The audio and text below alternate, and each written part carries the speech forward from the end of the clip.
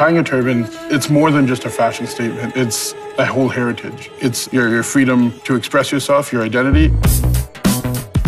And that's what riding is to me. Being on an open road, feeling the wind on you, it's just freedom.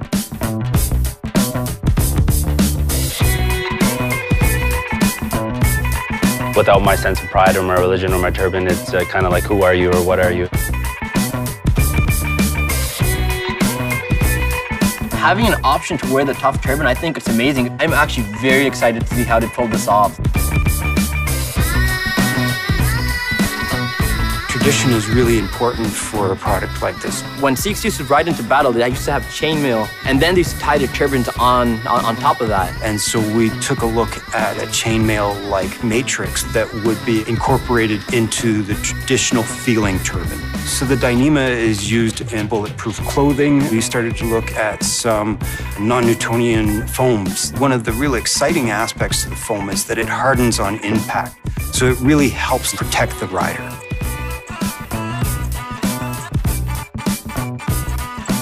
When I first saw the Harley-Davidson Tough Turban, it really blew my mind in terms of the technology that they were using. Yeah, this is cool. This makes us feel part of the Harley family.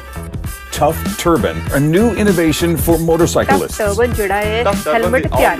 by Pfaff Harley-Davidson, the Tough Turban is open sourced to allow for any manufacturer in the world to create a reinforced turban and reach as many riders as possible.